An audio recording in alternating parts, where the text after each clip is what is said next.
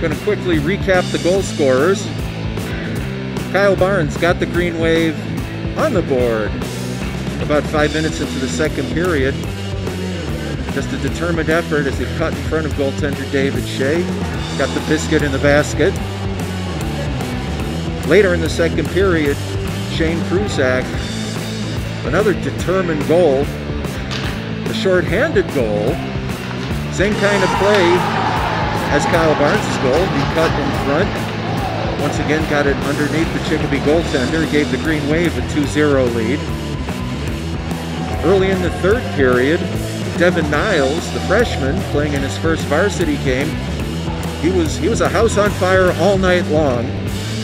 Got his first varsity goal. Beautiful setup. Sammy Knight took it from the right side, got it over to Shane Kruzak, got it over to Devin Niles, who finished it off. It was a 3-0 lead for the Green Wave.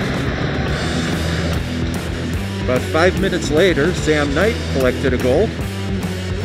Give an assist to Shane Kruzak on that one, so it's a 3-point night for Crew. 4-0, Green Wave led at that point.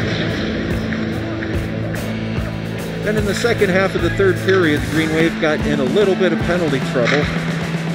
And Trevor Poirier for Chicopee had a beautiful power play goal. He roofed it from the right side. And then with 1:25 to go, a little schmaz in the goal crease. Puck was loose, and Green Wave appeared to kick it into their own net. I think we'll give Poirier credit for that one. So he's out of the gate with 2 goals this season. And the final score was 4-2.